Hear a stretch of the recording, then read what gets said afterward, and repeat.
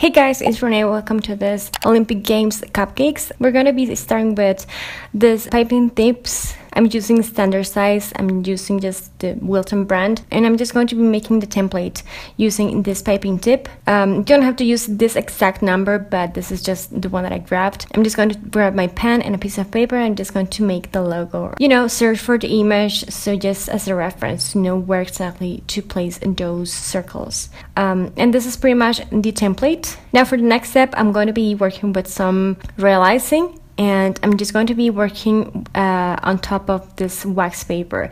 You want to make sure you work over the smoothest part on top, just to make it easier to remove the whole thing once you're done. Just to allow my wax paper to move around, I just added some pieces of tape. I'm going to be using some tipless piping bags. I love these things. I use them all the time. The color that I'm starting with is the blue one. Yeah, I'm just going to follow the line or the circles that I draw. I'm just going to be using my needle tool to just, arrange the whole thing. I do have a tutorial for this needle tool just in case you want to make one for yourself. They're super easy and super handy. But if you don't want to, make one, you can use a toothpick as well. Once I'm done with that one, I'm going to be moving on to the next one, which is the black one. As you can see, my realizing was a bit too runny for the consistency of this one. Is because I wasn't using the same brand as far as for gel food coloring goes, but it's okay. So once I'm done with the black one, I'm leaving some gaps. As you can see, it's because of the arrows that go below these ones, and I need this to be crossed before I move on and just, yeah.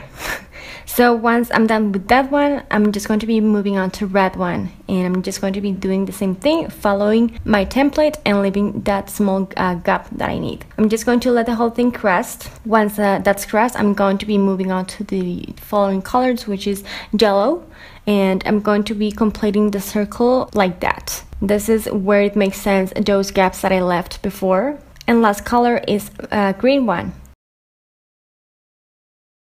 And I'm just going to be making another one. This is a black one because, I just wanted to go for a change, do something different. And it's pretty much the same as I did before, letting them crest. And yeah, just make sure you just apply enough realizing, because if you make those circles super thin, they are going to break. That happened to me, and I show you that towards the end. Don't make them super thick, because then they are going to look weird.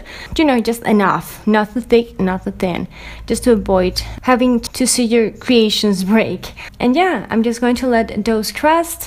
Once that's done, here comes the important part where you have to be like pretty gentle, pretty delicate with how you remove this, because mine broke. One of my ones with the colors, it broke.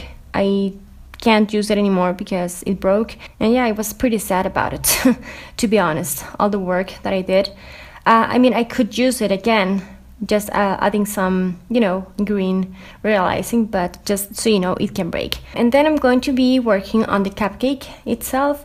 I'm going to be using my tipless piping bags again. This is what they look like, and this is where I got them from. I'm going to be using the big open piping tip. Not really sure if this is Wilton's brand, because it doesn't have a logo. I don't remember, but anyways, it's just the big one. I'm going to be swirling some whipped cream because I just love it, and I'm pretty lazy. Sometimes I just whip some whipped cream and I'm good to go. But I'm going to arrange the logo. As you can see, that one broke as well, the last one, but I arranged it and it looks kind of cool, I think. And here's another one using my baking caps from Wilton. This one is a really colorful one. I made a review on the Wilton baking caps.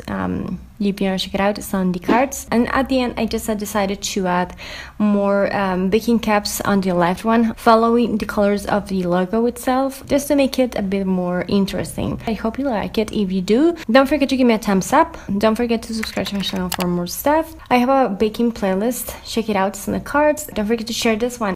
I've been obsessed with the Olympics. I just wanted to go to Brazil, but I couldn't make it. Hopefully for the next ones, I'll be there. I think it's a pretty cool experience, especially because all the people all around the world that they gathers into just one place. One, even a lifetime experience. Let me know if you have been watching them and if you like the Olympics as well. And also let me know, where are you from? I'm pretty curious since we're talking about worldwide, stuff. And also let me know which one is your favorite one, the colorful one or the black one. Take care, and I'll talk to you later. Bye guys!